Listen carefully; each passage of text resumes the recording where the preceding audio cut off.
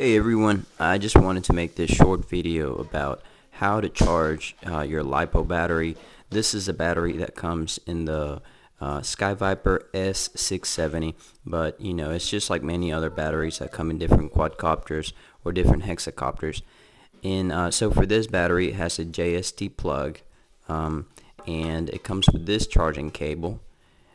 And what you do is you take your Lipo battery, take it out of the quadcopter, and then you plug it into that connection there, and then you take the other side, and you can use something like this, which has the USB connection port thing there, or you can just plug it straight into a computer, whatever you know.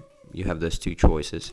So you plug that in there, and then you plug this into the wall, and for this particular cable, it'll light up red when it's charging, and then once it's done charging, it'll be green.